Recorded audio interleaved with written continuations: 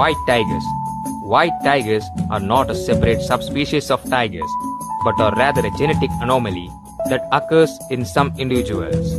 This mutation results in white fur and blue eyes, and is incredibly rare in the world. White tigers are often bred in captivity for their unique appearance, which has led to concerns about inbreeding and genetic defects. In the wild, white tigers are at a disadvantage as their white fur makes them more visible to prey and predators alike, making it harder for them to survive.